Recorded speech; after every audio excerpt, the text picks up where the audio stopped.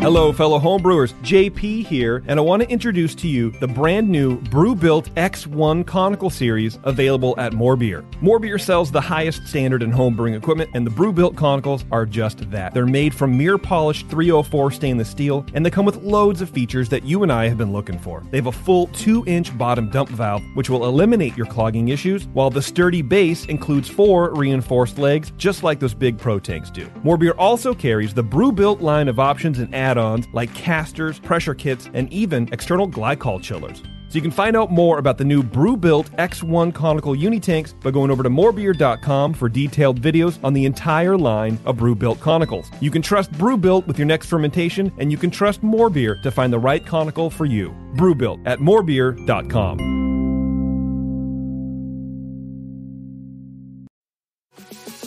This episode is brought to you by Experian.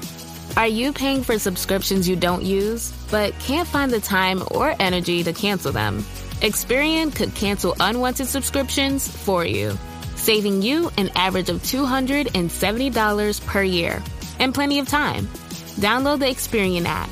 Results will vary. Not all subscriptions are eligible. Savings are not guaranteed. Paid membership with connected payment account required.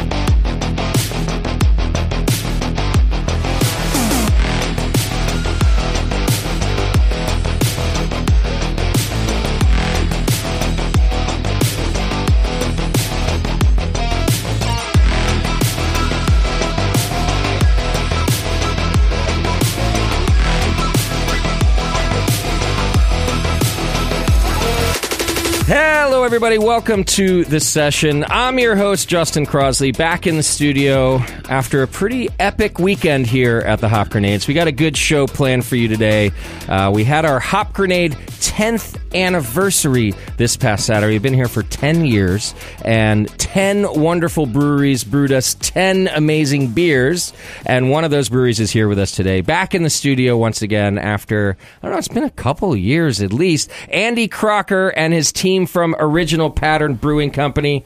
Welcome, Andy. Thank you, Justin. It's great to be here. It's great to have you back. You've been a busy person, and you've had a busy team, and so getting you back in here has been a struggle for both of us. Yeah, it has. It's been, 5 years? No, 6 years. Has it been that long? Yeah, it's been since Wildcard, so...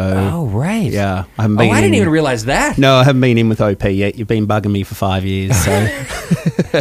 Well, actually, nice 6. I am. I didn't realize that's fine. It was that long. No, stoked to be here, mate. Stoked to be here. Well, and you've got your senior brewer here with you, Evan Collins. Welcome to the studio, Evan. Hello, thank you. It's nice to have you. Long-time listener, first-time caller. Oh, thanks, man. Thanks for listening. I believe you made our beer that we're going to talk about, right? You brewed it? Brewed it solo, dry hopped it solo. What's up? All right, well, we've got a lot to talk about. Just happened to be the first turn of the day, so. I see. Okay, just like that. That's fair. That's fair. And then we've got Virginia Vaughn, who's your co-director of sales, I believe. Right, Virginia? That's me. Thank you so much. It's a privilege to be here. Happy to have you guys. So as my listeners know, and certainly you know, Andy, I'm just, not just me, but everyone here at the Hop Grenade, just huge Original Pattern fans. Been a fan of Andy's beer for a long time, but you guys have just really... I don't know, just really dialed it in over the last couple of years, I think. And so just a big fan. And then, as I mentioned, we had our Hop Grenade 10th anniversary party this past weekend. So I never really go out and, pull the card, hey, guys, I need something back. I don't do that. But for 10 years, I felt like it was important. So I phoned up 10 different breweries, and y'all said yes. Just we're so gracious to make it happen. So... We've got one of your beers in our glasses. It's a session IPA. Teresa's here hosting with us again. Welcome back, Teresa. Thank you. It's been a minute. I know. Yeah. It's been so long. We haven't done a lot of shows in here. I've done some shows out of here, and whatnot. So it's good to have you back. Yeah, likewise. So what we've got is Session IPA from Original Pattern, which is both the style and the name, because Andy named it after our show. I did name it after the show. Which is pretty cool. Yeah, and if you look at the can, it's got the Session hops all over it. It is a super cool looking can. It is tied for the sexiest can I've ever seen in my life. And obviously I'm biased, but you guys and Altamont both did awesome cans using the Hop Grenade logo.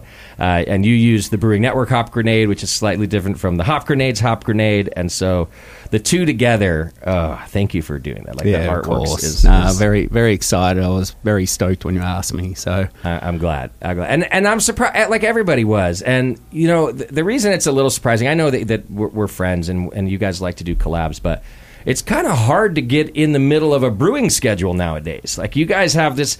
Back when I started the Brewing Network, which, by the way, is much older, it'll be 20 years next year. Ooh. I could get on people's brewing schedule like tomorrow. I just, whatever. Everyone... I feel like things just weren't as planned as they are nowadays. But I think with the size that you guys have become and just the way brewers have to address the market nowadays, you guys have like a 6-month out schedule at least, right? I wouldn't go that far. Okay. We're pretty lucky. We're kind of like week to week. I wouldn't say week to week, but like we don't have any core beers, so everything's constantly rotating. So we can kind of just sub something in. Like, I was talking with Roger from Faction on Saturday, and we're going to try and do a collab. And he's like, "Well, when can we do it?" And I'm like, "I know. We're going to do it Tuesday." Nice. Like, yeah. Right. Yeah. So sometimes you can still just get in there. Okay. Yeah. And that I immediately have questions for Virginia about that. When you say you don't have core beers, I don't know, 5 or so years ago, that was way more common than it is now. And I feel like it's come back around that even breweries who mostly rotate still have like a core 4. How do you feel about that, like from a sales perspective, not having a core? I mean, it's hard to complain with success, you Yeah. know. So, but we do, in our sales team meetings, we have kicked around the idea of having a flagship or two and talk to Andy about what those would be.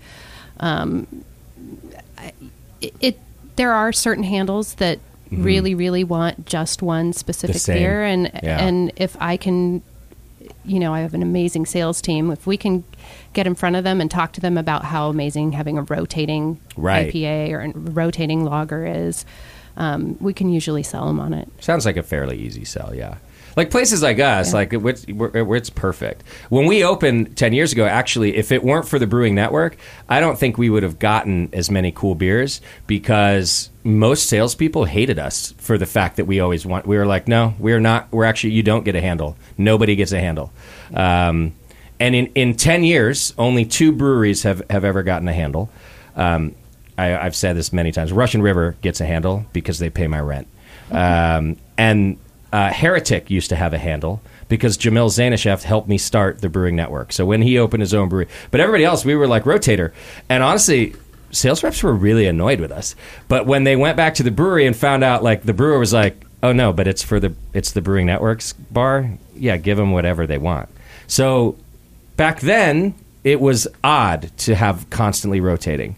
Now every bar is like, I guess not every, as you just said, is like, please give me the newest thing. Give me a new rotator. Yeah. It's the ones with the big distro beers that we come up against that are tough. And I always say to them, hey, there's 2 different beer drinkers. There's people who want the exact same beer every time they sit down, and there's people that are excited about rotators. Yeah. And there should be room in your lineup for at least one rotating handle. Right. Agreed. Have you thought about making a steam-like beer and taking over all of those handles in the San Francisco Bay Area, Andy? We've thought about it.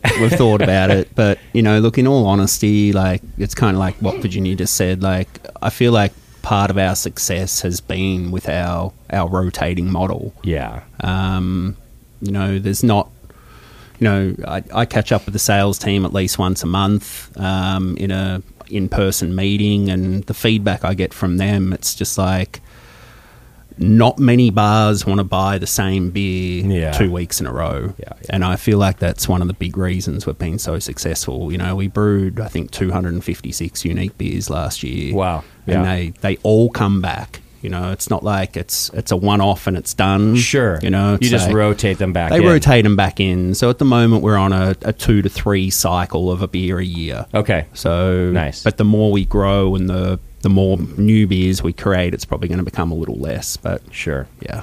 And again, like a place like ours, there's a handful of breweries that we carry all the time. You're one of them. So I get to see that rotation. It's great for our customers. It's great. You know, we don't buy a ton of beer from any one brewery, right? But every week we buy a ton of beer, and we just have so many cans to rotate. So I'm super familiar with your brands. Like, people ask, like, how do you know? Is it because you know Andy? And I'm like, no. It's because we go through a shitload of original pattern beer, and I drink a lot of original pattern beer. So I'm very familiar with your brands, with the names. And, yeah, I do see them come back. I guess when you say it now, that sounds right to be like about 3 times a year. Yeah. I get some Super Dank or whatever. You know? So. Oh, I was just going to say, like, to me, going through all those different beer brands and having to come up with a new label and a new SKU and a new, oh my God, like that. Yeah. Do you have somebody kind of dedicated to that? Not really. No. I look after it. You're the chief namer of beer. I work a lot of hours a week. That is honestly when people come to me at the brewery and they're like, we really want to make this beer. I'm like, okay. Yeah. So what are we going to name the beer? That's hard. What's the label going to be like? Yeah. They have great names too, Teresa. I asked one of your founders. I asked Max about this when I was at the brewery the other day. Yeah, not knowing it was you, and I was kind of the same thing. I was like, "Yeah, where do you guys get all these names?" And he's like, "Andy, man, Andy just comes up with these things all the time." We should sit and like brainstorm some names. Yeah. I've got a whole list in my phone. You know? do? Yeah, but no, look, they can be tough. You know, being Australian, obviously we try and lean on the Australian thing a little bit. You know, one of the beers tonight that we'll be trying is How's the Serenity? It's from my favourite movie ever created, an Australian movie called The Castle. Okay. I highly recommend it. But if you're gonna see it, you've got to see the Australian version, not the US version. Yeah, I'll put the subtitles on. It's fine. So, yeah. Well, they changed half of the things in it to like make it more for the American market. I see. But we've got multiple beers named from that movie. So, oh, nice. Yeah. Yeah, you have good names. But are you sort of constantly just, you could be doing anything at the grocery store, and you've got to add to that list of something. Constantly. Driving, whatever it might be. I don't text while I'm driving. Fair. Or type while I'm driving. Yeah. But, it's just constant. Okay. So, and, Evan and Chris, my lead brewer, we're just constantly shooting the shit about it. It's like talking about beer, talking about new names, that sort of thing. So love it. And we usually come up with something fun. So let's talk about my beer and then we're going to go back to talking about growth and things like that. But who wants to tell me all about the Session IPA that's in my glass? Well, it's actually not in our glass. I have a lager in my glass. Oh, you did? I thought I got you a Session. That's fine. It's a great lager, whoever's lager it is. But I did get she did pour the lager. You're not joking. I think I ordered. I said I need 6 beers. I think she gave us number 6. Okay. Is what I have it on the tab Well, list. it's a great lager, whoever's lager it is. It is great. So, all right, my bad. Well, tell us about the beer that's not in my glass. Okay. So, yeah, look, the Session obviously is a collab with the Brewing Network. We were super stoked and honoured, to be honest. I've known you for a long time and, it was just a great concept, kind of a homage to the show and the whole thing. So, we've had a lot of success with Session IPAs. We've won gold and silver the last 2 years at GABF with our Session IPA. Nice. And this was kind of a new concept that we came up with. I asked you about what sort of hops you wanted to put in it. And I think you said it was Jason that came up with the final. Either Jason or Lewis. Yeah, okay. Lewis has kind of been our hop guy around here lately. But okay. What did we choose? Mosaic Nectaron and Idaho 7. Idaho, that's right. Yeah, that was a Jason thing. I think the Idaho 7. Okay. Yeah, which is a good call. So, we're real stoked on this beer. My lead brewer, Chris, who unfortunately couldn't make it tonight, he tried it the day after packaging, and he's like, God damn, this is better than the next chapter, which is what we've won at GABF for the last 2 years. So, okay. So do you think you'll try this recipe at like rebrew it around GABF time? Well, we've got to go for 3 in a row with the next chapter, so that'll be our session entry this year. I see. That you'll try to do the same one to get 3 in a row. Yeah, try and get 3 in a row with it. And you said you got a gold and a silver over the last years, or we did. We got gold in 22 and silver in 23. Okay. So what do you think makes a good session IPA? I don't know. It's kind of our whole approach to beer as it is, like I came into the Bay Area brewing scene and had a different approach to what a lot of other breweries do in regards to what I think beer should be, and it sometimes doesn't necessarily fall into style guidelines for GABF and World Beer Cup and that sort of thing, but just a very light-bodied Pilsner base. We do use some two-row, but I know a lot of breweries out there are 100% two-row. We're kind of more 70-30 split two-row to Pilsner to two-row, but our session IPAs are they're not 100% Pilsner, but it's Pilsner and about 10% wheat, and that's about it. So just to keep it light. Keep it light, dry, super drinkable. Like this one finished about 1% sugar. So but you don't worry then about, because it's still an IPA, you don't worry about not having enough backbone for hops. You must have to hop differently so that it's not too bitter. No, not really. Like we do, I'll be honest, we hop the absolute shit out of it, out of our beers. We really do. Yeah. And this beer here is basically hopped like a 7% West Coast IPA. Wow. Okay. We haven't deviated from what we usually do with other beers, and that's how we've been successful at GABF as well. Okay.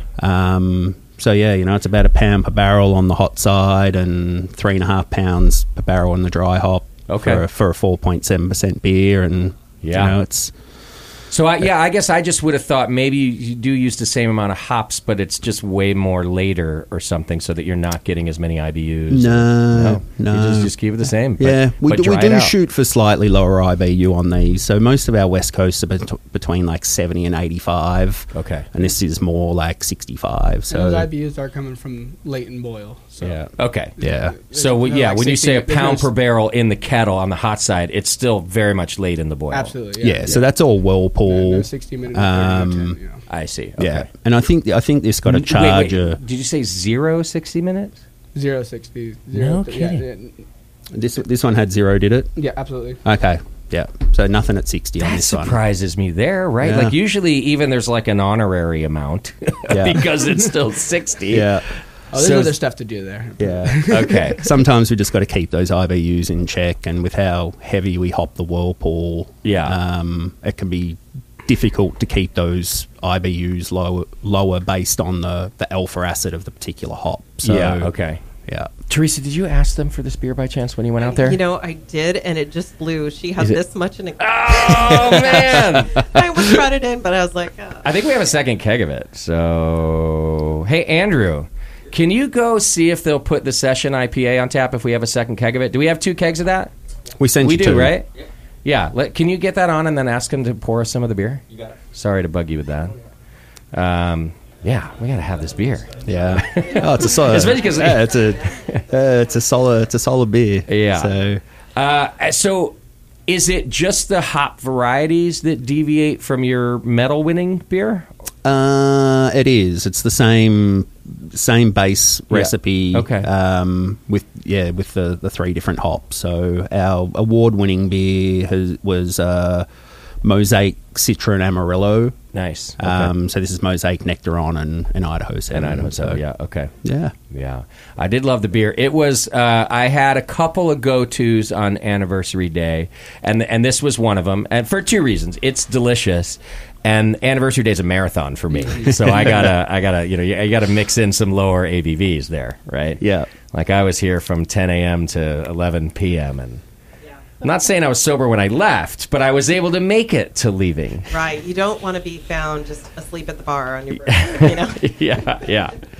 So also, I think, and it's kind of why I was stoked to have this, there's not a lot of session IPAs anymore. No. They had like a moment of fashion, right? Like when Firestone Walker had one that I really liked. I can't remember the name of it anymore, but anyway, it was wonderful. And they're like, yeah, this isn't selling anymore. Yeah. So they kind of like went out of favor, but you're doubling down on it. You don't mind. Yeah, look, it's tough, and Virginia may be better off answering this question, but, look, we brew it in our smallest tank, and which is a 20-barrel tank, so we basically brew 20 barrels at a time. After we won GABF Gold a couple of years ago, we brewed a 40 of it, and it hung around way too long. Okay. So it's not an easy sell. Okay. But, it's like I was saying to the sales team on Friday in the meeting, it's like, the best way to sell this beer is it's literally the only difference between this and a 7% IPA is less malt. Okay. It is hopped. It is just so aromatic, and yeah, it's gorgeous. So you can do a little health kick with it. You're like, That's hey, right. less calories, same hops. Low carbs. Yeah. I don't know. That's what I would, yeah. Like call it low carb session or something. But is it still true, Virginia, that almost anything with the acronym IPA on it is still going to sell, right? Or are they really that concerned about like the low ABV? So, first of all, I was turning down people right and left today for this beer. Wow. We should have brewed a 40 barrel. Amazing. For sure. Yeah. That was a couple years ago that happened, and winter. But, in the summer, a 40 barrel of session would go pretty nicely. I think the big problem with the lower ABVs, and we see it in lagers sometimes as well, although our lager program is my favorite. I actually came on loving IPAs, and your IPAs are amazing. Mm-hmm. But the lager program is so good that now I'm so gone on our lagers. Nice. However, selling a low ABV beer in a can is tough. I see. Selling a session IPA in keg is no problem. I mean, those are gone immediately. Okay, I see. Cans, people, if people are going to go get a 4-pack and it's going to be an expensive 4-pack, they're probably going to go for a little bit of a heavier punch. Sure. Such weird times we live in, because, especially in the world, but in the industry, yes, because we are seeing this kind of health conscious thing happening, right? So you'd think automatically, hey, I'm listening to you. Here's a lower alcohol beer, right. But at the same time, and I think this is exactly like your point, if you're going to spend the money, then why not have more alcohol? Why not have almost double the alcohol if it's the same price? Right. But I don't know how people talk to themselves about those two contradicting things, because I just buy I guess I'm different. I'm just a beer nerd, right? So I buy the beer I like, and if I'm feeling like a session IPA and I know it's great, you pay the money for that. I'm not buying drunkenness. I'm buying the beer that I like. Right. Drunkenness is a fun byproduct if it happens, but I think for the word session is the issue, and I think it's kind of what happened to a lot of beer styles like brut IPA. Like a crisp enzyme IPA is like actually quite delicious if you do it right, but a lot of people made session IPAs that were like hoppy, super thin, like hop with no backbone, just bitter and nothing else, and so it turned a lot of people off of session IPAs. That makes sense. A bit of some failures. Yeah, it's like if the average is not great, then you might just attribute that style as being problematic, but it's not really the case. If it's well made, it's going to be good, and that's probably, that's what is going to hold up your sales this year, because they were like, well, original pattern, of course they know how to make this kind of beer. Right. Plus that really cool looking can. For sure. That's going to sell some session IPAs right there. That's kind of contradictory too, right? Like, it's low alcohol and called a session, but there's a hop grenade on it. Like, it kind of says the other. It's the perfect marketing, I think, for this contradiction I'm talking about. It's a great can. It's going to fly off the shelves, absolutely, no doubt. Especially because of the collab. Yeah, it's a really cool collab. Love it. All right, why don't we do this? We're going to take a quick break because I want to talk more about the other beers that you brew and the kind of crazy growth that you've had. And I want to get one of these beers in my glass, too. So we're going to take a quick break. You're listening to The Session right here on the Brewing Network, and we'll be right back. The leader in affordable, high-quality kegerators is here. Introducing Komos, the kegerator designed with serious beer drinkers in mind. It features an all-stainless steel draft tower, a major upgrade over traditional chrome-plated brass towers, and Komos keeps your new tower cold with their air-cooled tower fan, wrapping your beer lines in frigid coolness. Your beer is poured from innovative forward-sealing faucets that don't leak, so they stay cleaner for longer. Dual gas inlets on the rear of the fridge allow you to run both CO2 and nitrogen gas. Serve your beer with CO2, serve your kegged wine, or even cocktails with nitrogen. The digital temperature display has the largest range available, allowing you to use the Komos Kegerator for fermentation if you need to. And now Komos Kegerators ship with duo-tight draft fittings for that click-to-connect assembly we've all dreamed of. Buy direct from KomosDraft.com and receive free shipping on your order. That's KOMOS Draft.com. Welcome back to the session. Thank you so much for hanging out with us. And hey, thanks to our sponsor, More Beer, who brings you this show and every show that we do. More Beer's been with us forever, almost 20 years, as I mentioned. Go to morebeer.com. Check out their Brew-Built line of jacketed conicals. They're so dope.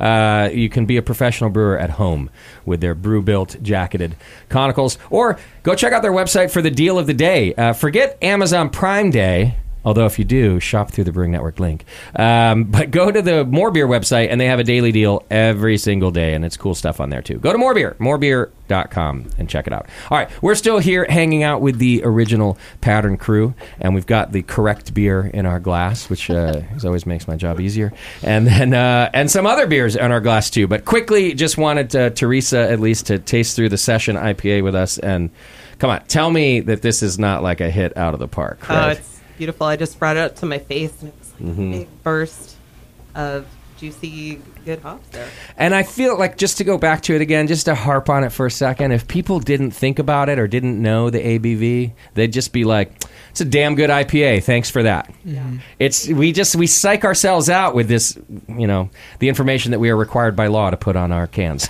and kegs. But it's just such a good beer. I think that hop combo is pretty darn good. Oh, it came out great. Nectaron's a fairly new hop to us. Mm-hmm. And it's a very intense hop, and it combines really well with the Idaho 7. And I think I said this last time I was on the show too. For any home brewers out there, just put Mosaic in everything because it'll make it taste better. Just does, right? Oh, we just put Mosaic in almost everything. So and I know that about you, and I know that about Liquid Gravity as a brewery that I really like that does the same thing. They're just, even when they write a recipe without it, on the day of the brew, he can't help himself. Yeah. He still ends up putting Mosaic in there. We added Mosaic to our Altamont collaboration, Grenade Juice, and they're also big fans. But they made a last minute decision. They did put in a pinch hitter and went for Simcoe. Okay, and I was like, okay, I can't be mad about Simcoe either. No, I mean it's Mosaic or Simcoe's our favorite hop this year. Well, isn't Mosaic a daughter of Simcoe or something like that? Their lineage is related. They are. So, all right. Well, this is just plain delicious. We've also got, and we can just pass that around now too. We've got one of your lagers, and I think this is a good time to talk about how much you guys have grown too, because we're going to talk about some of those growth numbers. But you're still a relatively small facility as a brewery, yet you love doing lagers. So let's come back to that question in a second, because I want to leave that kind of on the table by saying, I think when you started at Original Pattern, how many years ago? So they opened in May of 2018, and I took over September of 2018. Okay. Yeah. And about how many barrels a year do you think they were putting out then? So I think that first year we put out maybe just a few hundred. Just, okay. Yeah. So maybe probably under 500. Probably under 500, maybe 600 at the most. Okay. So, and in basically the same building you're in now, how many do you think you'll do by the end of 24? So last year we brewed 13,500. Wow. Okay. And the way things are going this year with Virginia and her team absolutely killing it, we'll probably be looking at about 18, I'd say, 16 to 18. That's incredible. And then we'll max out at 20. So we always joke that we make the most beer per square footage of any brewery in the country. And it might not be a joke. No, it's almost not a joke. Yeah. recently took over the old independent brewing at the back of where the brewery is, so we've landed some more square footage now. But, okay. Honestly, like, we were doing 10,000 barrels in year 3 in just our space. Anyone that's been to our space has seen it's not a big space. Yeah, you're crammed in there. That's yeah. for sure. And even your brew house is not that big. How many barrel is the brew house? It's a 20. It's a 20. Well, so it's an oversized 15. We knock out 22 barrels each time. So 2 brews to fill your big fermenters, right? 2 turns. 4 turns. 4 turns. Oh, 4 turns. Yeah. Oh, I didn't know that. Yeah. Oh, yeah. So all our fermenters are 60s and 80 barrel, 60 and 80 barrel fermenters. Okay. But they've obviously come along the journey. Yeah. So yeah, that's so much beer. It is. So we do 3 to 4 turns every day. Okay. So now we can go back to my question. We can talk about the beer in our glass. Like, I'm just really surprised. I'm not surprised that you like lagers, Andy. I'm just surprised that you have time for them and space. We just make it work. Yeah. Okay. Lagers are. I love lagers, especially our Czech Pilsner, which we're about to try. I went to brewery school in England, and I was over there doing a 4-month program. And in my 2-month, at the end of the 2 months, we had a week break, and I was poor. I was really, really poor. Okay. Travelling on the Australian dollar in the UK at about 48 pence to the Australian dollar. I was extremely poor. So I went to Prague where it was 80p for a Pilsner. Yeah. So I went there for a week and just drank Pilsner a week. And fell in love with it. Absolutely fell in love with it. Got talking to some brewers there, told them what I was doing at school. And I can honestly say, like, this is probably as traditional a Czech Pilsner that you could possibly make. Okay. So, yeah. I love this beer. Oh, I love it. It's one of my number ones. So just a little bit of sweetness in there. Just a little bit of breadiness from the Vienna, and it's pretty simple. It's just German Pilsner malt, German Vienna malt, and some Czech Saaz. Just Saaz? Just 100% Czech Saaz. Okay. So all the way through the boil, not like just late edition. You're back to traditional, right? Oh, it's still it is. It's late edition. Really, Evan? Yeah. Yep. What beer do you put in a 60-minute hop? West Coast. Oh, you do? Okay. Well, I mean, not a hop, but a 10. Yeah. Oh, like the new hop products, basically. So we use a lot of CO2 extract.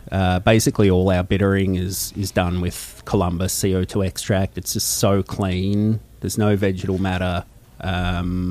So that's how most of our bittering is done. But same with like that session in this beer, like you get that firm bitterness even though it's late. It's not a cold late whirlpool. Okay. It's still pretty hot. It's still hot. Okay. Yeah. And that is kind of the difference. Like one of our collaborations with Russian River is called Cool Pool Pale because of this kind of new technique happening with a cooler hop addition in the whirlpool. So you're saying if you're still keeping it hot like that traditional whirlpool, you're pulling IBUs. Yeah. I mean, just like you guessed, it probably had a 60 or something, but like it didn't. Yeah. Okay. So we haven't quite bought into the cold whirlpool thing, except for with obviously hazy IPAs to try and extract a little more of that juicy, lower IBU extraction. Okay. How long in the tank for this beer? This beer, so all our lagers are, as I said, I went to brewery school in England. My lecturer was a brewing god. Nice. And they're all very traditional. So it's it's more like 60 days. 60 days 60 days, yeah, on all the lagers. So see, again, my question stands. I don't know how the hell you pull that off. That's just wild to me. Yeah. I think any of our growing brewers listening would say the same thing. Not that they don't want to do it, but that just sounds very difficult. Yeah. Well, so up until the expansion next door into the old independent space, like I always had 2 bright tanks in the brewery. Okay. And those bright tanks were lagering tanks. That's all they were used for. Just for that. Okay. So, it's a 12, 13 day ferment on a lager, and then we put them in the bright tank and we just leave them there. So, so we've got the 660s and the 680s in the brewery now, and then next door in the old independent space, we've got 4 80-barrel brights and 2 60-barrel brights. I see. So, you just make it work. three of those, sometimes 4 of those are dedicated to lager. Okay. So, and do you guys filter or fine? Fine. You fine everything. Yeah, we fine everything. So nothing's filtered. Okay. So. Is that just an equipment thing? Like, is this another thing to buy, or you just finding just does the job? It's a combination for me. Like, I've had this, we won't say it's an argument, but I've had this discussion with many a brewer over the year, and I just truly believe that centrifuging or filtering beer just destroys it. Oh, wow. There's a lot of breweries out there, I won't name any examples, who used to make amazing beer, and since starting to centrifuge, I believe their beer is significantly degraded. What do you think the flavor difference is? It's just oxygen pickup. Oh, okay. And just stripping, you're beating beating the hell out of it while you're spinning it through that centrifuge. And again, there's so many breweries out there that I've had this discussion with that are like, "Nah, you're wrong," and I'm just like, "Okay, that's fine." This is my opinion, and because what I would say when in my interviews and more so maybe even just touring breweries, I don't find many of them traditional filter anymore. It's either fining or centrifuge. That middle has sort of gone away. Yep. And I think most of them lately I talked to is fining.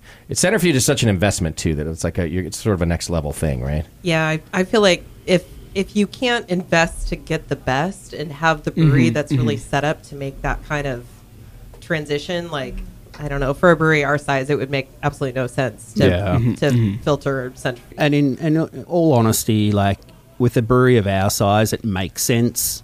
We could turn the beer in 4 or 5 days quicker, and our loss would be a lot less. Okay. But it just from a product standpoint, like, I just truly believe that, Okay. I just think centrifuges just destroy beer. Okay. Yeah. Interesting. All right, let's talk about the volume, Evan. You mentioned that you brewed our beer, but it just so happened because you were on the first shift that day, right? Correct. But a typical day now at Original Pattern to be at the size you guys are at is that 2 shifts and 4 turns? What does it look like? Yeah. So we got a AM and a PM right now, Okay. and then a lead brewer kind of mid-shift overseeing everything, and getting the beer transferred over to the packaging side, taking care of it over there. But yeah, 2 shifts, 2 different brewers. Got it.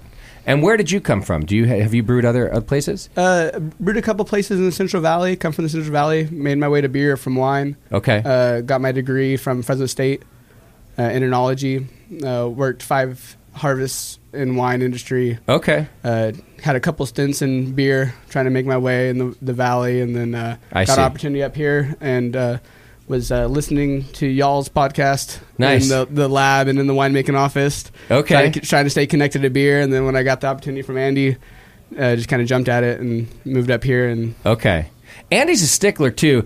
I was trying to go golfing with him for like a year, and he's like, "I can't, I don't have a brewer." And I'm exaggerating a little bit, but not much. I was like, "Yeah, so hire a brewer," And he's like, "Well, it's not that I'm not trying." But he wasn't complaining like the rest of us business owners do. We're like, "Oh, there's nobody available." He was like, "I have not found a person I want to make a brewer." Like, you're a picky guy about what happens in your brewery. I am. So good on you, Evan. No, I've been lucky enough to be accepted by Andy. Yeah. Evan is a badass. Like, there's no other two things to say about him. And Chris, who unfortunately couldn't make it, is also that Chris and Evan went to school together. Yeah, so we actually met at the both wine have wine degrees. Program. Okay, nice. And I brought them both up from Fresno. So got it. Yeah.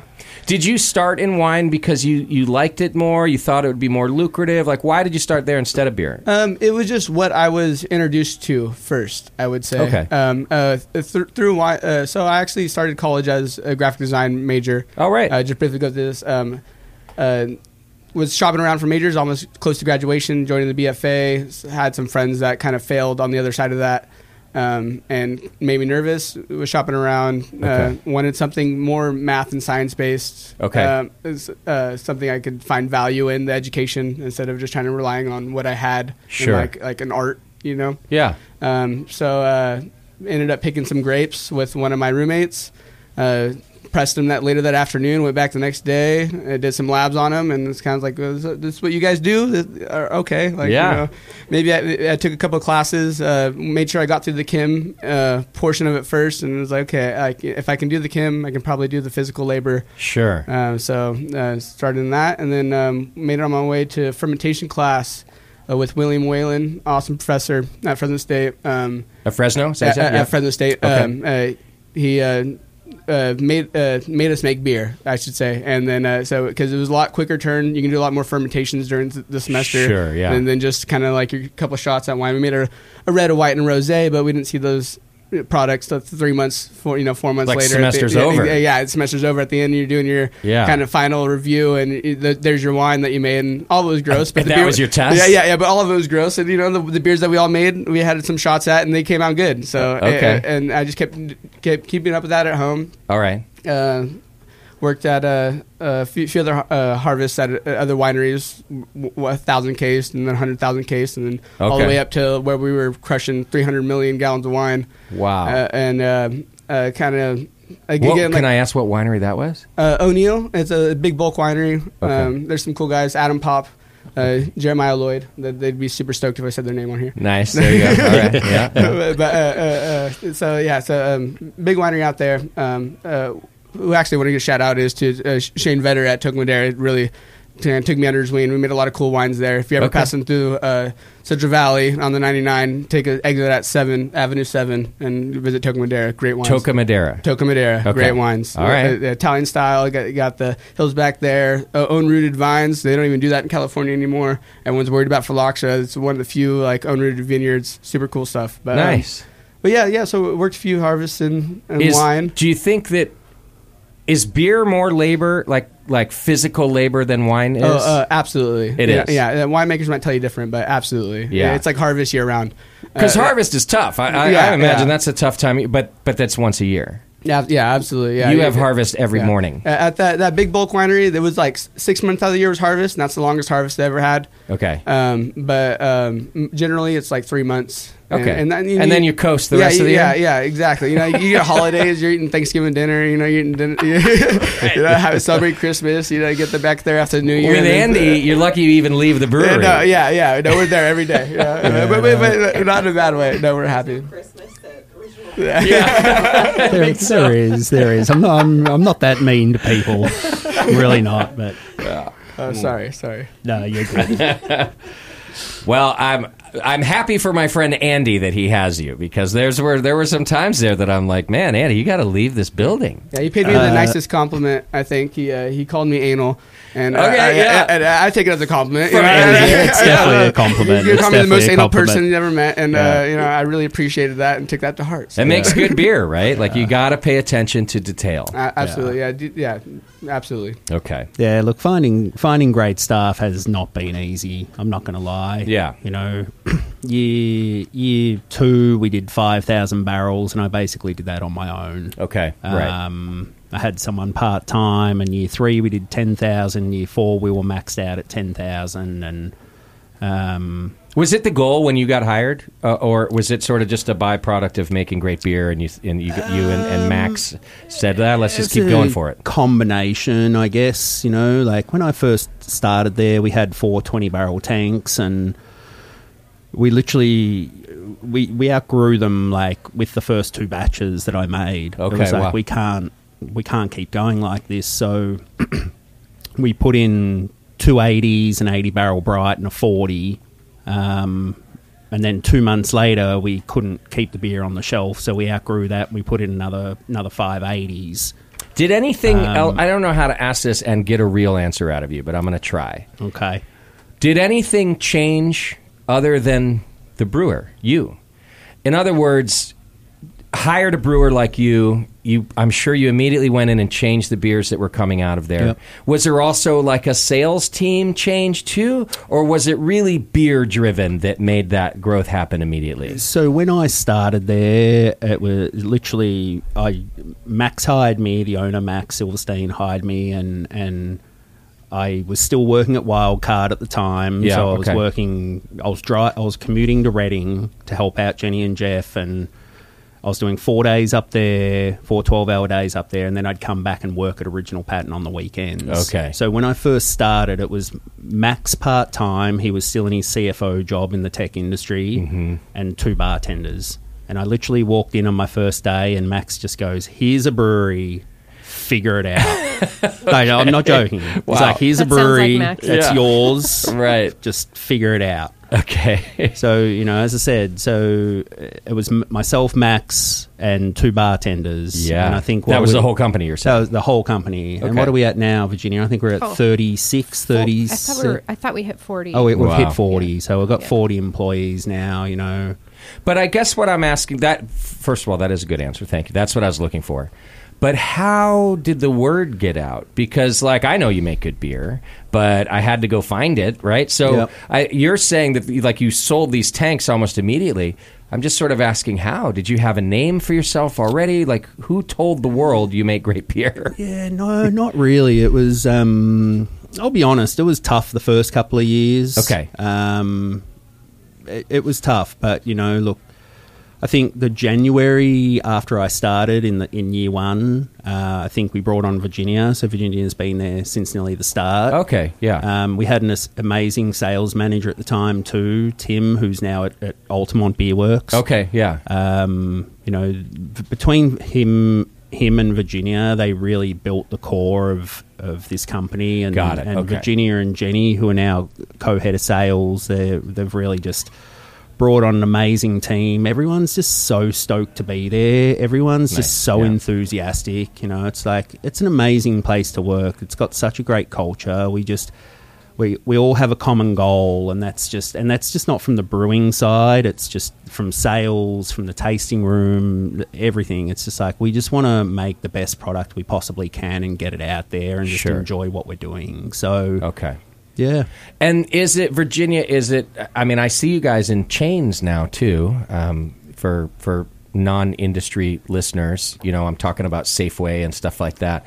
Is that... Not in Safeway yet. You're not? Okay. No. You're in my local Lunardi's, which I love. It's a great store with a great beer selection. You guys are always there. I landed that account. You did? I landed it 2 weeks into the shutdown. Okay. Nice.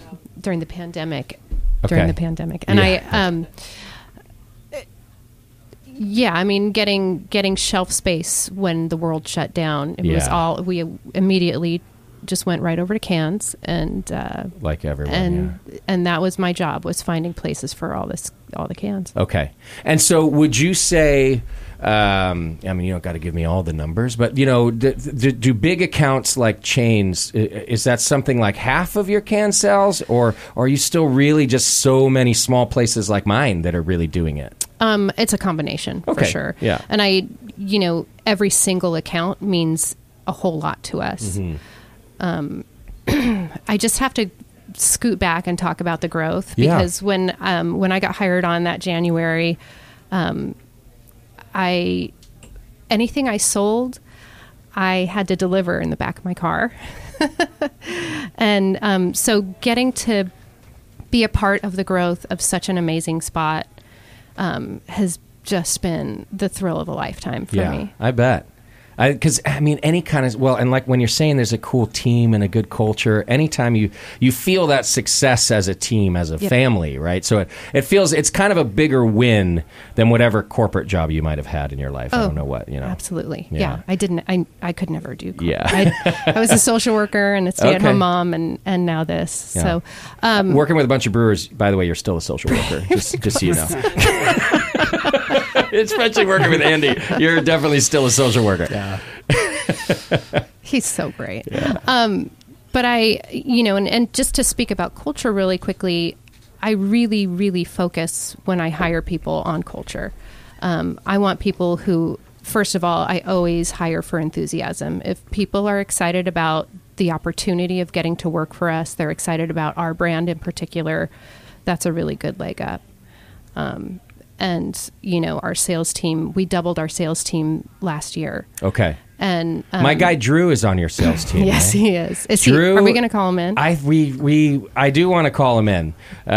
He worked here at the Hop Grenade. Right. I met him when he worked at Sierra Nevada. I don't like telling him this, but he's one of my favorite humans. But that's what Andy told me when he applied for the job. Andy pulled me aside and said, hire this one. Seriously. So I met Drew. My beautiful wife out there bought me a personal tour of Sierra Nevada for my 33rd birthday or something like that. And Drew was my tour guide. Drew's entering the building now, I think. Yeah, come on in. Come in here, Drew.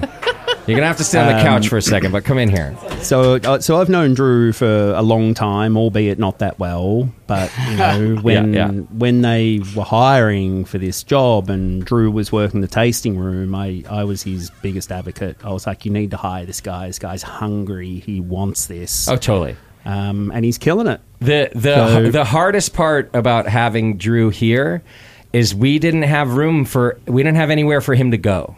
And it was painfully obvious that he wants to do something more in beer, right? Yeah. But he was so damn good as a server and a bartender that I just was like, I'm going to keep him as long as I can anyway. I'm just going to keep him as long as I can. And it was the pandemic time, so breweries didn't know what the hell they were doing, right? So we had him during the weird times. And then he was just fantastic. We didn't like to tell him that.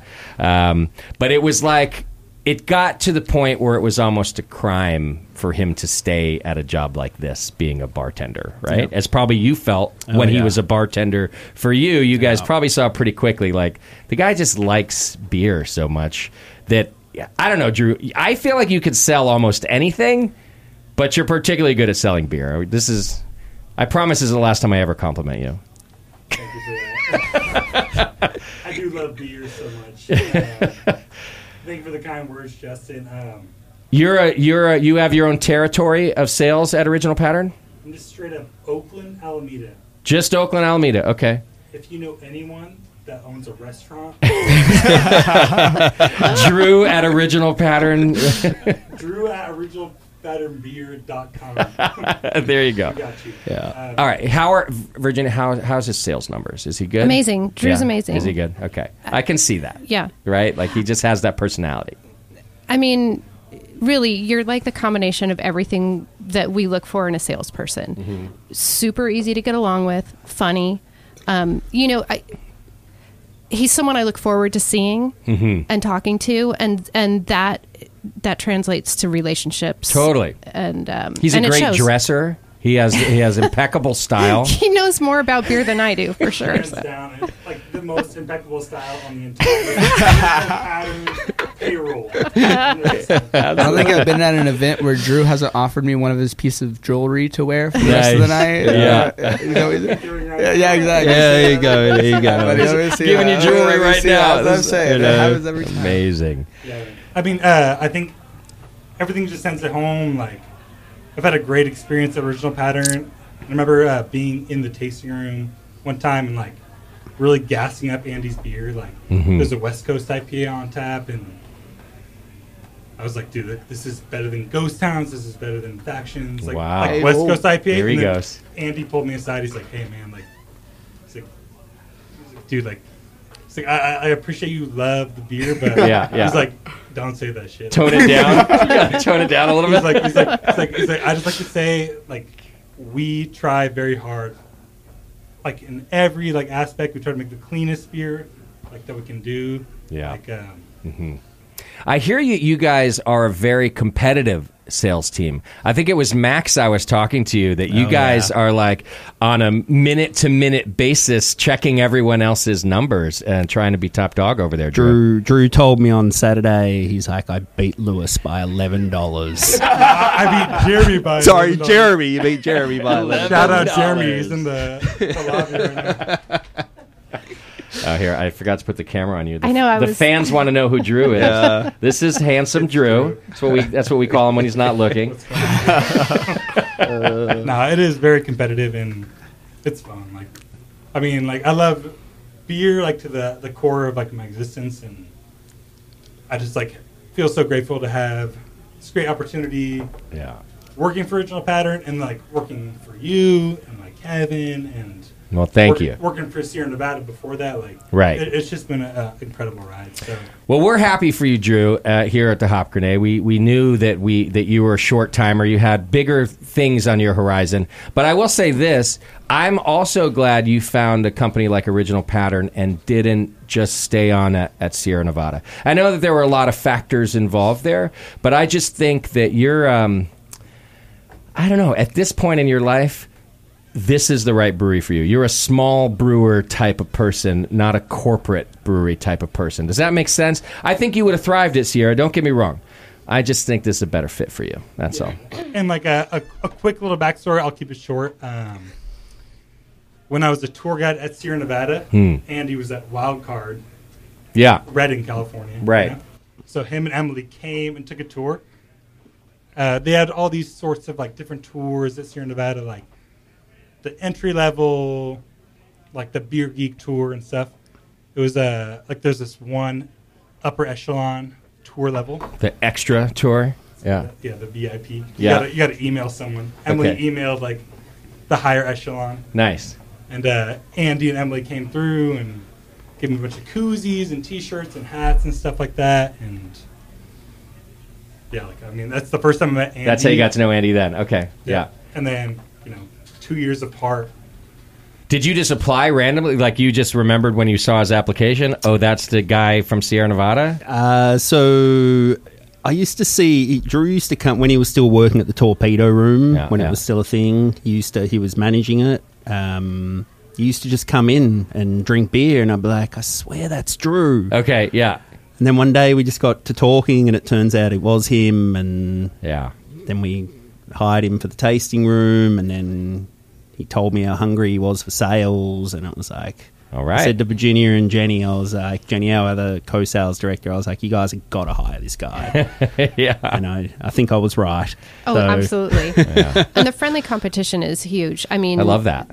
We are a really, really high-performing, driven sales team, and extremely competitive. Mm-hmm. But that's healthy. The amount of the warmth that everyone feels for each other, the support we give each other, there's texts going around, numerous times a day, asking questions, clarifying, throwing leads to each other. We have each other's back. Yeah. And the culture within the sales team was something that I worked really, really, Jenny and I both worked really hard to develop this year, and we're seeing it pay off. Love it. Yeah. All right, Drew, get out of my studio. Yep. All right. I got one last note right now. I want to do a big shout out to Justin Crosley. Thanks, brother. Owner of the Hop Grenade. Appreciate that. Session. And shout out to Scary Gary in the studio, too. You guys can't see him, but he's over there doing the admin. Yeah. Our back of house manager, Andrew Scary Gary, a.k.a. Thunderdome. Shout out to Andy. Shout out to Evan. Hey, thanks for showing up for my 10-year anniversary party, too. That was good to see you, Drew. Yeah, it was great to see you guys, too. All right, guys. Later. Get Thank out. you, brother. Drink some beer. All right, before we take a break, let's talk about the pale ale that's in our glass, too. Yes. Andy, what's this beer? So this one is called How's the Serenity. I think I mentioned before. It's from one of my favourite Australian movies, which you all should see, The Castle. So it's look, I'll be honest, most of our beers are never exactly the same. Do you mean even when you brew them again? When we brew them again. Okay. So I have this photographic memory of what a beer tasted like, and basically this is what I tell my sales team every day, that beer, I want the beer to evolve every time. I want it to be better. So we're constantly, every day, we're just trying, what can we do to make this better? Mm-hmm. So I think this is maybe the third or fourth round of this one, and as I said, it gets slightly tweaked every time. Not to the common drinker out there, no one's going to notice it, but I notice it, and my brew team definitely notice it. So this has got three of my favourite hops in it. Mosaic, obviously, Enigma, which is a very polarising hop for a lot of people, but is literally one of the best hops on the market, Australian Enigma. Okay. And the latest Australian edition, which is Eclipse, which I get a lot of brewers reaching out to me about feedback of it because they see how much of it we use. Describe it to me. What do you think defines Eclipse? It is very unique. It is super, super citrusy. Okay. Very almost like mandarin, like rind. Oh, right. Okay. So a little bitterness there. A little bitterness. Yeah. You've got to use it sparingly. The first time we used it, we went all in on it, and we went about 80% Eclipse in a pale ale, and it was like, holy shit. I think we overdid it. Okay. So yeah, we're back down at around 25%. So this is about 50% Mosaic, 25% Enigma, 25% Eclipse. So, okay. Yeah. And how would you define Enigma, too? I agree with you, by the way, that it's polarizing. So I was talking about this with my new brewer, Shay, the other day, and my lead brewer, Chris, and they were like, describe Enigma to me, and I said it's Enigma. It's an Enigma. No, it's Enigma. Yeah. I don't... You ask me about any hop, I can give you flavors. Okay. Enigma is... It just tastes like Enigma. Interesting. It is just the most unique flavor, aroma, taste. It's just... Okay. Could you do a single hop beer with Enigma, or is it too weird? I think I'd like it. Okay. I think I don't think a lot of others would. Interesting. So it is just the most intense hop. Like, who was the collab we did with recently that had the Rip collab with Danny from Rip? It just overshadowed a little. It was bit. like literally maybe 20% Enigma. Yeah. Not even a full box in the whole dry hop. 20% Enigma in a 300-pound dry hop, and it took over. And it was just boom. Wow. Like, it is just so intense. To me, it kind of reminds me of like what Strata does. Mm-hmm. It kind of just gives you that generic hop flavor. Okay. Like. Because Strata's another one that people love or hate too. Yeah, exactly. And it's in the same ballpark for me. Enigma is more like red berry to me. Okay. It has like kind of more of a pleasant character than I would say Strata does. Like Strata, like whenever I have a beer with Strata in it, it tastes like new school. Like I absolutely know this is a new school hop, but like I'm like, what is this? What is this? What is this? And you get to the board and you're like, oh, it's Strata. Yeah, okay, yeah. Got it. Yeah. Okay. I definitely get the citrus in it. This is a great pale ale. Yeah, definitely citrus. I also get pine.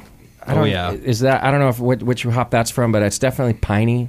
Yeah, I feel like the pininess definitely comes from the Enigma as well. Yeah. It's very piney and resiny, intense resin, just straight resin, but like almost like a bat tar, like. Yeah. So if you guys looked on the flavor map, it's like a splat. It's like the whole thing. I don't know. They try and give you direction of what it is, and I just don't really agree with any of it. It's just like I don't really like. It's like Evan said, you get a little bit of like kind of red currant, red berry from it, but it's like whatever else it tastes like, I don't really know. I just I just know I like the taste. Yeah, no, you know it's hop flavor. It's like kind of like I said, like you know it's hop. You know it's Australian hop. You're like, what is this? Sure. I feel like, but nothing to then just put your finger on. Exactly, and then you see it on the board, and you're like, oh yeah, okay. You're like, that's what I tasted. Yeah, it's Enigma. Okay. Yeah. Cool. Okay. I like your relation to Strata too. That makes sense to me. I feel like. Do you guys feel like 3 is a magic number? I noticed on like a lot of your. It really depends for me. 3 plus maybe, like not to rely too heavily on one thing. It really depends. A lot of our pales are only 2. Okay. Most of our West Coasts are 3 to 4, but we do have a lot of 2. Like we're brewing West Coast tomorrow, Zero Distortion, which is super Simcoe heavy and a little bit of New Zealand Materi. So yeah, it just varies. It's just what I feel like on the day, I guess. Yeah. Nice. When you open the fridge, more options. What do you have a lot of? No, sometimes, yeah. I do feel like we keep it simpler than other breweries with our We do, hop bill. and one thing with our beer as well is that there's usually always a focal hop. Mm-hmm. So whatever the first hop listed on our can is, is the dominant hop. That's a good pro tip right here. And it's always, we don't do a lot of like even splits or 2 pounds of this, 4 pounds of that, whatever. It's like generally, there's at least 50% of the whirlpool is the first hop. Okay. Generally. Not always. So. All right. Yeah. It's a good pro tip. Yeah. I read a lot of your cans, so now I know. Yeah. I can tell people.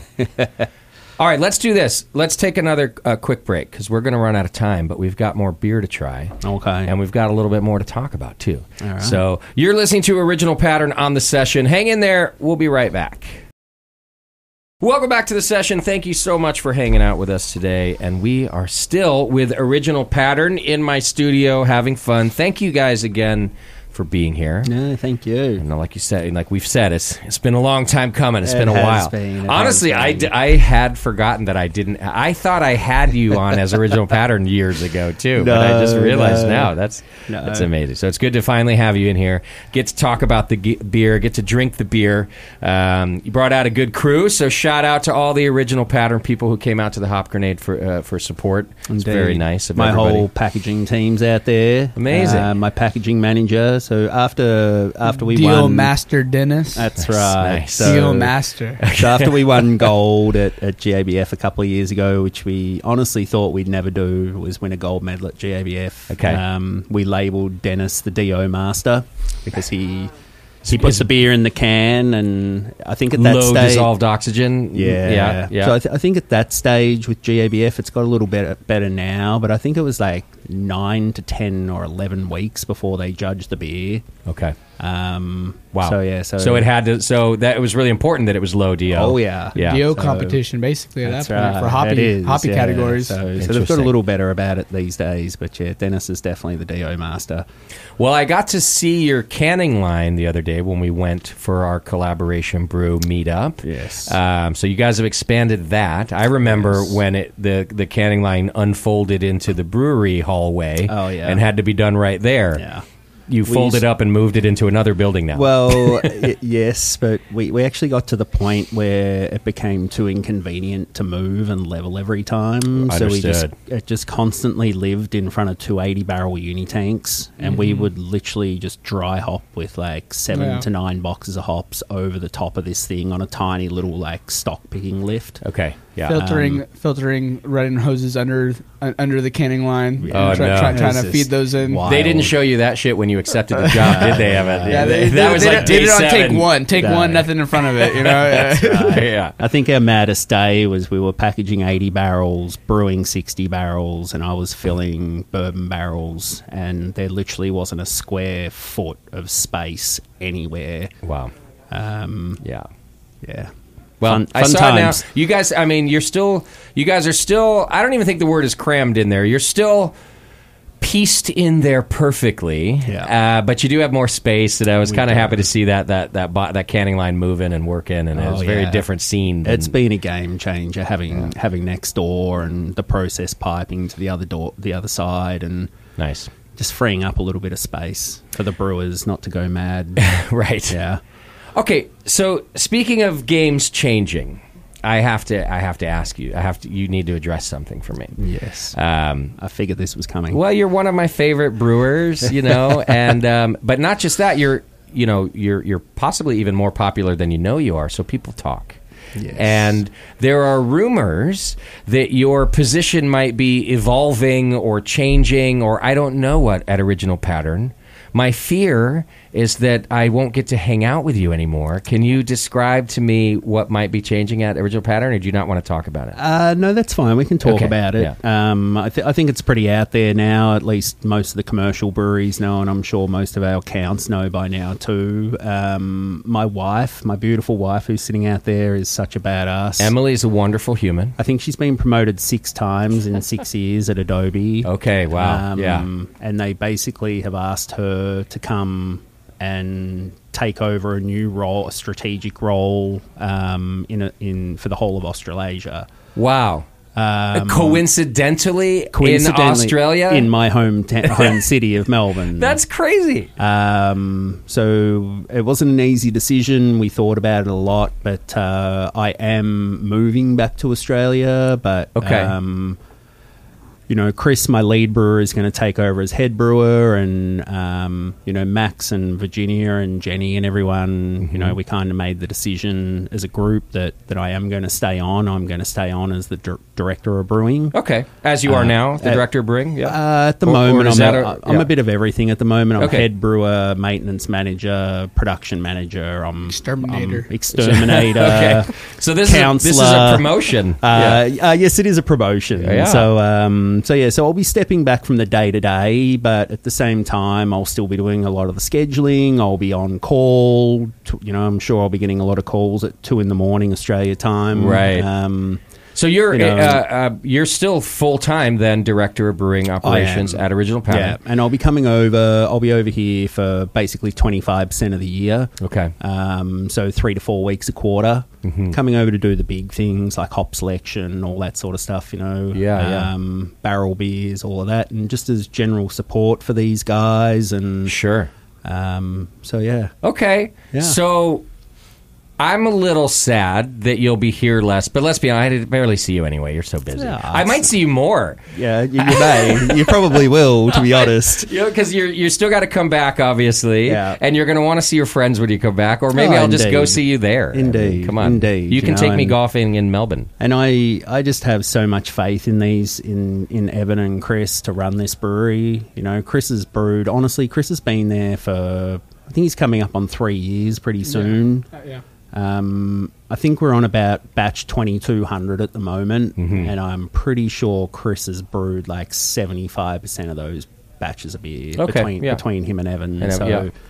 We've got full faith everything's going to remain exactly as it is. People, as I said before, like we just strive every day. Just what can we do to make things better, right? And with that attitude, and when you have such great people with that attitude, it's like we're gonna make this work, and it's gonna be great. Yeah. So, I think you're the right person to do this. I think you're gonna handle this perfectly well.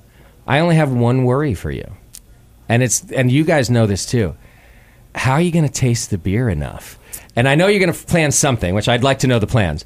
But by enough, I mean, I know you're tasting the beer every single day right now. Yes, because it's how you are. You're just like, I got to know what's happening. That was part of my contract negotiation with Max, that they're going to ship very expensive beer. It has to happen, right? To Australia, yes. So, and it's got to ship cold. And that's it's got to that's exactly right. Because you don't want to be calling them about problems that don't really exist over here, right? I was going to be like, bro, the beer's fine. We kept it cold.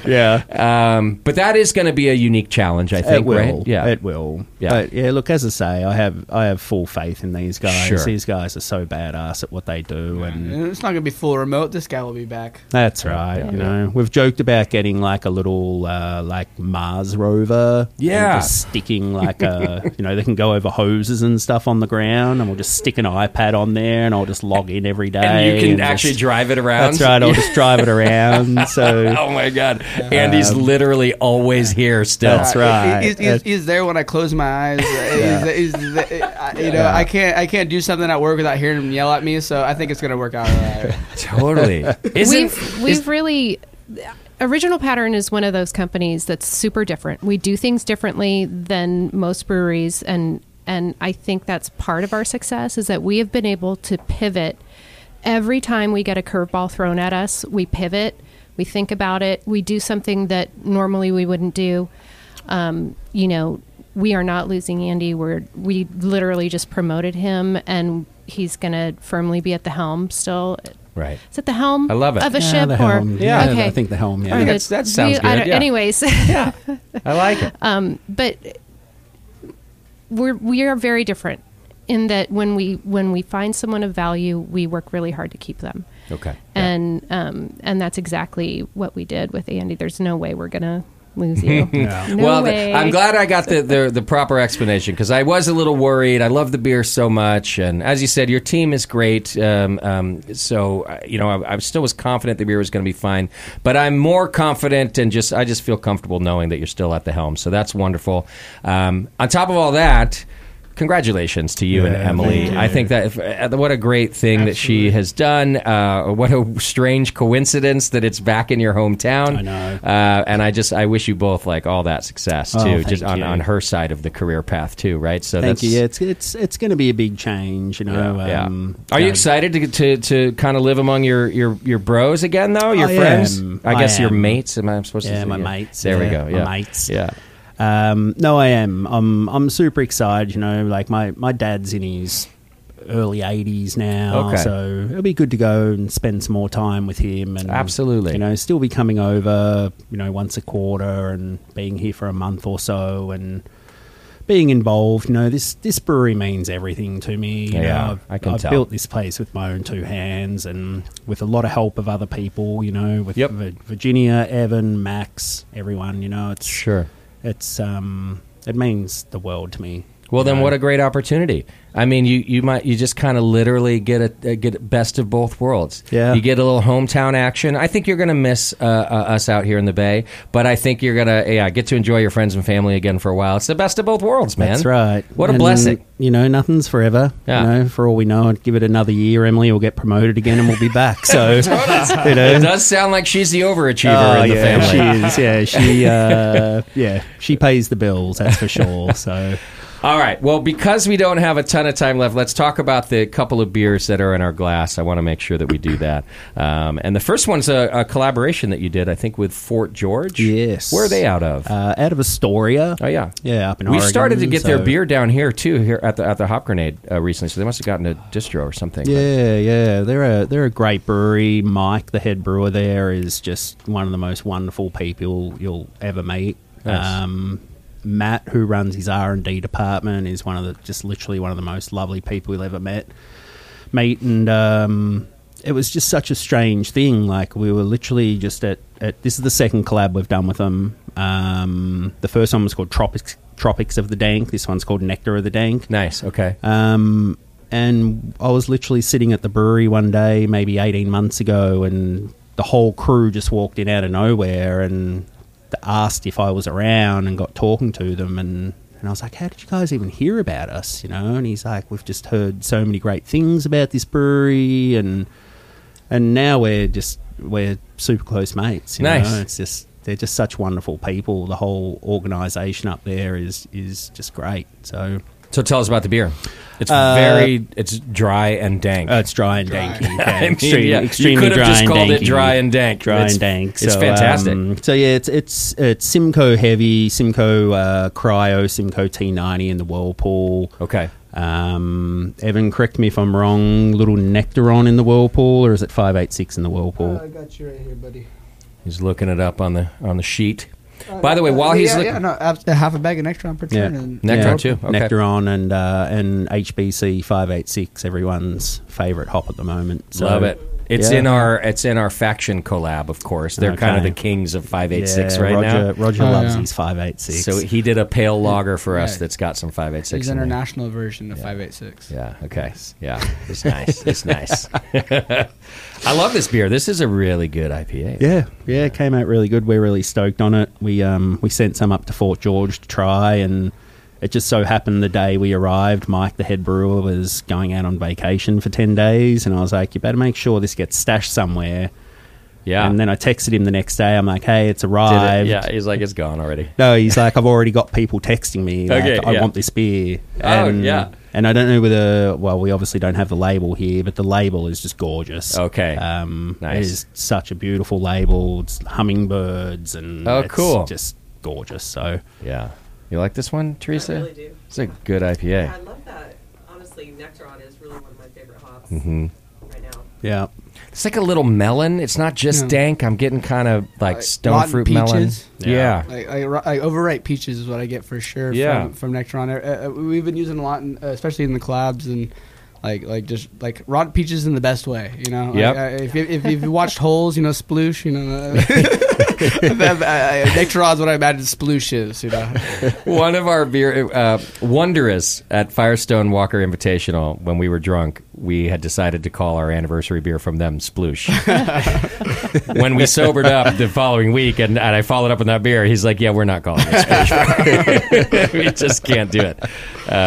You mentioned dry and dank, and I just want to say really quickly, a large majority of our beer finishes dry, and it makes it beautiful beer to pair with food. Because of that, it makes it easy to have a second one. Yeah, I agree with that. That dry finish is just really key, I think. I think you're right, and it is across the board.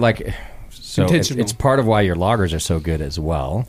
Let's talk lagers. So yeah, I mean, it's definitely I think part of your signature. Yeah, and why I like them too. I got off of IPAs for years. I think I've told you this. It wasn't until 2020 when I came back to work here at the Hop Grenade myself, just slinging cans out the door the best we could, that I got back into hops. And the only reason I got back into hops, I've said this on the show so many times, is Altamont, Ghost Town, and Original Pattern. Like, it was your IPAs with that dryness. I can drink another one. Mm-hmm. They were interesting again. It wasn't just like an IBU thing. Mm-hmm. It really kind of helped change my palate again. And I'm thankful, because now I'm back to like lagers and IPAs, So I do think you're right. It's a signature that kind of brought me back to the style. Yep. So, yeah. All right, and we got one more to try, too. We do. What's this one? So this is Bean Me Up, our smoked coffee porter. So this is the first beer I ever brewed in brewery school. Oh, really? So my like your recipe? My recipe. Yeah. Okay. So the program I did was, a lot of the programs over here are very lab focused, and it's not that my program wasn't lab focused, but we actually got to brew 12 of our own beers during school. Okay. Yeah. So this is the very first beer I ever brewed at brewery school. Now, it's definitely been tweaked a little since then. Okay. But it's basically the same beer as what we brewed, and this is fantastic. Oh, it's just gorgeous. It really is. As soon as you put the word smoke in a beer, I start to flinch a little bit. Not my favorite thing. But this, I'm going to say a thing that only, and I don't smoke anymore, but only smokers will understand. This is like the first cigarette of the day.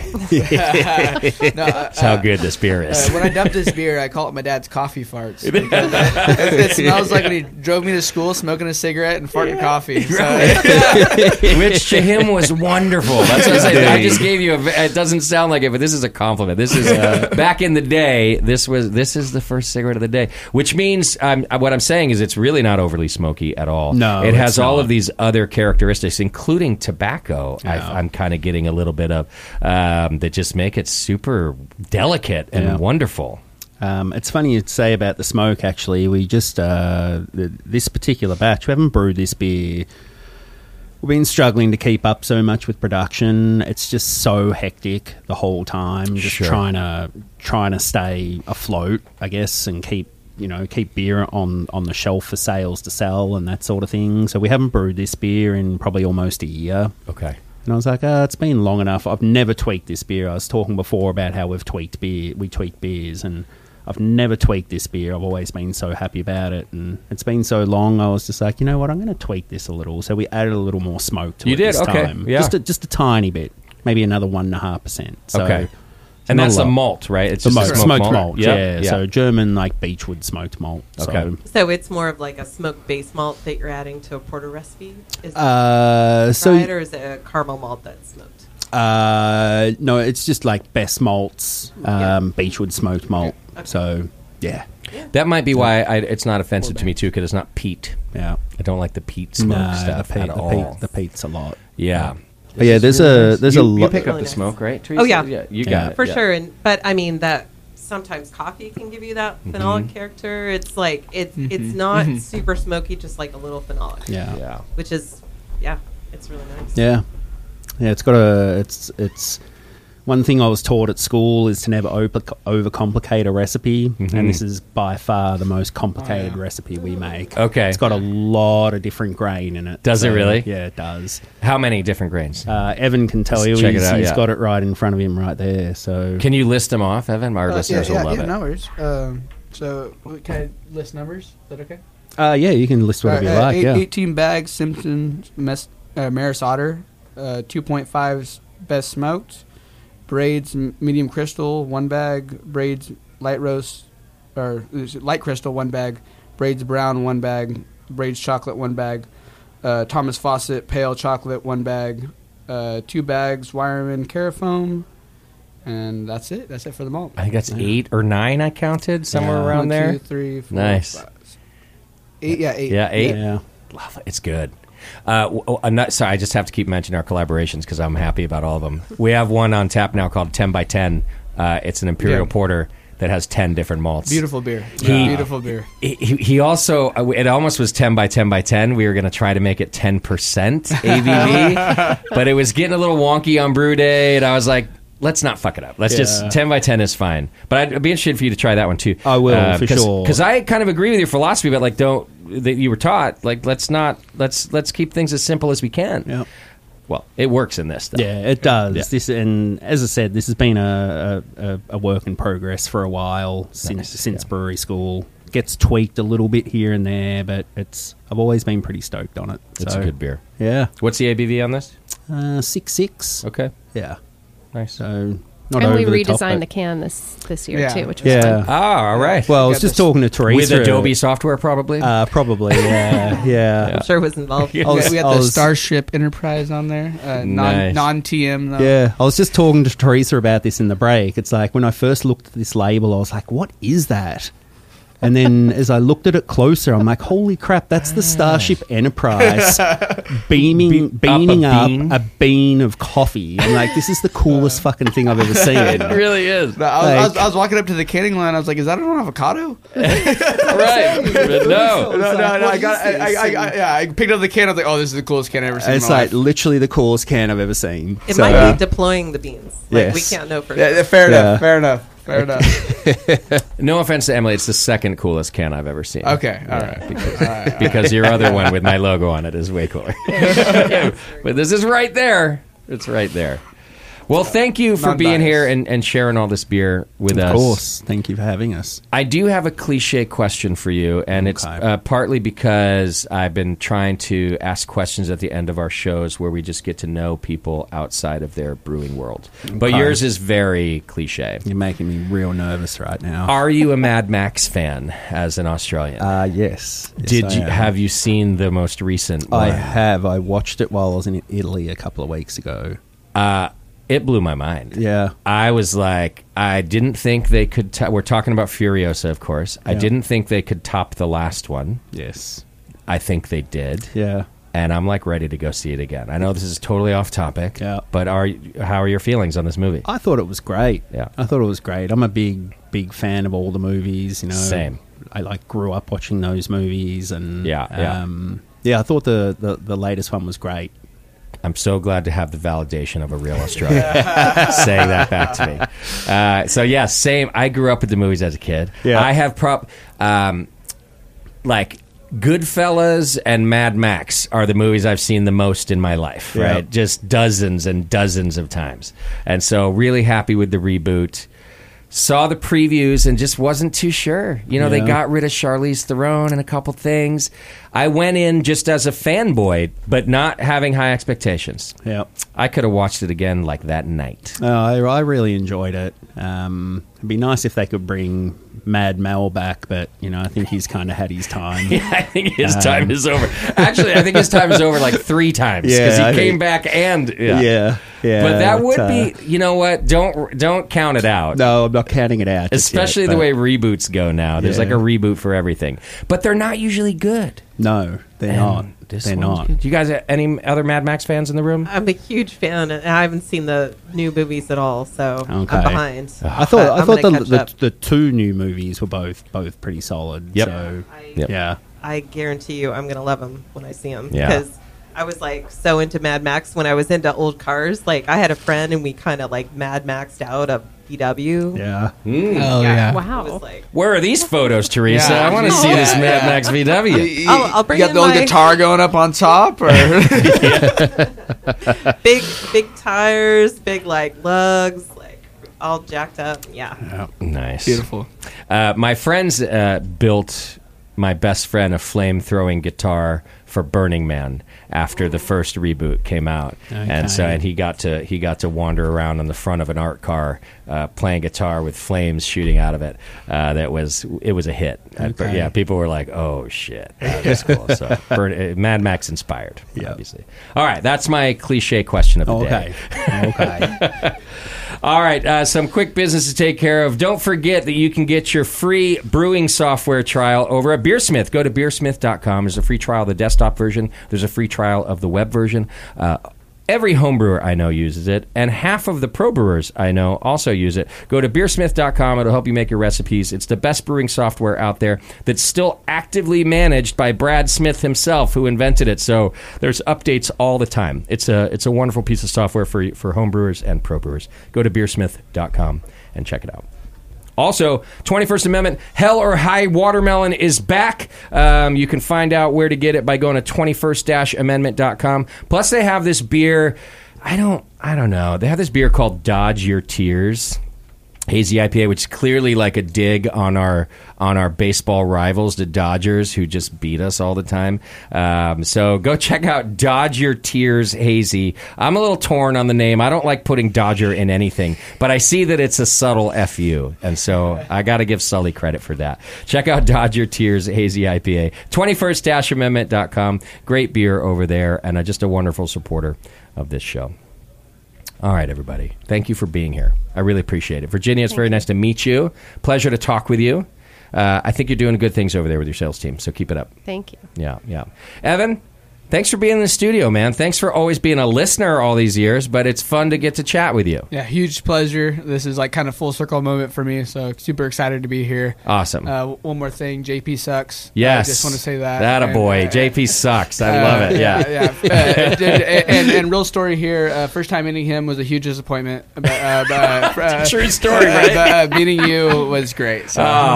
That's been our MO for 20 Teresa years. Teresa as well. This is the first time meeting Teresa is today, and it's been terrific. And it's okay to be disappointed by me. No. Huge overshot. You know? Wonderful.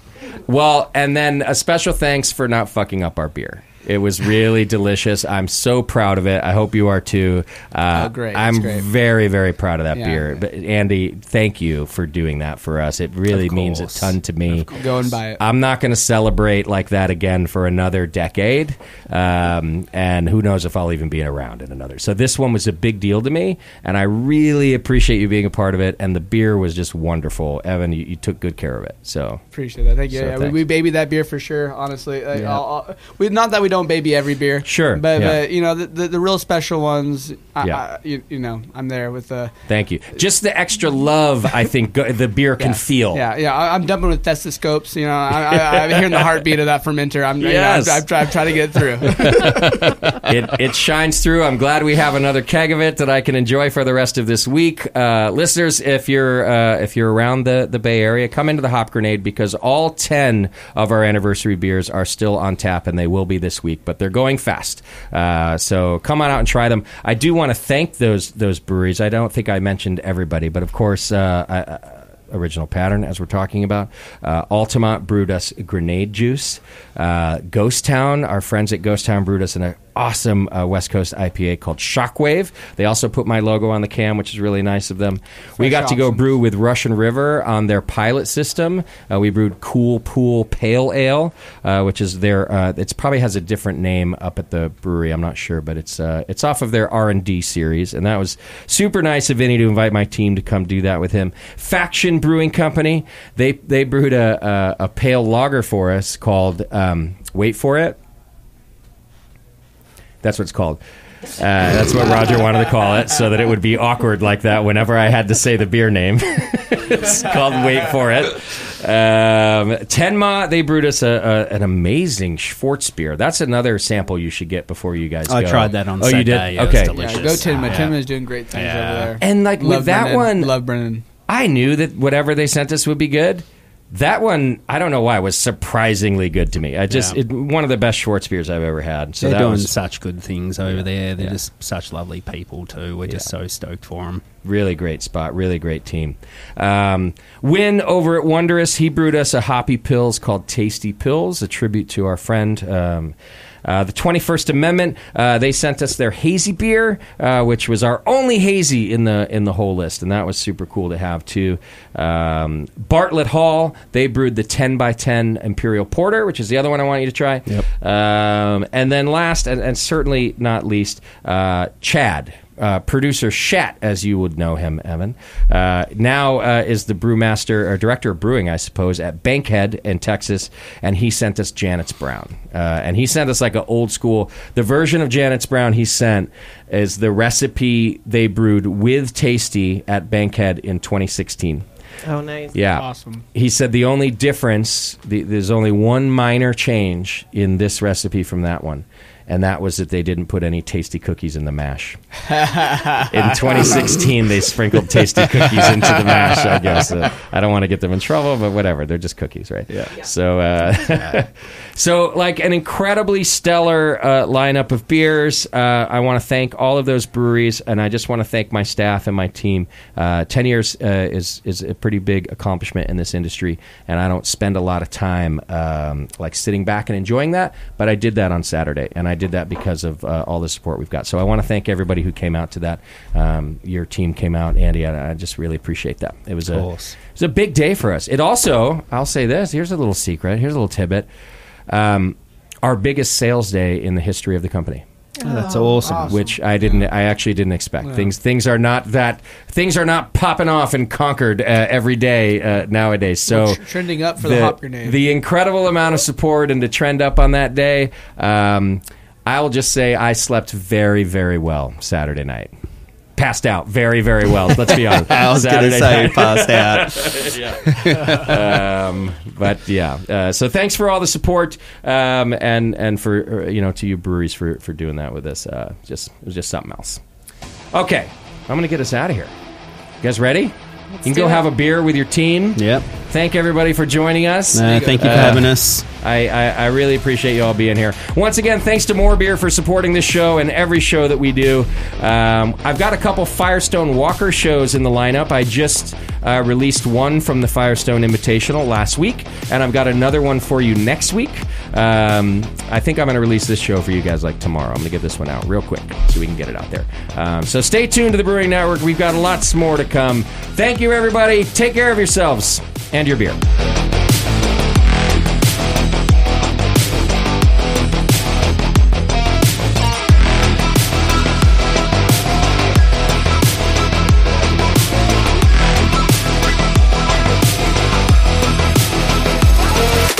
The Session is a production of the Brewing Network and brought to you by More Beer. Check them out at morebeer.com. Find more content and live video of this show on our YouTube channel at youtube.com/Brewing Network.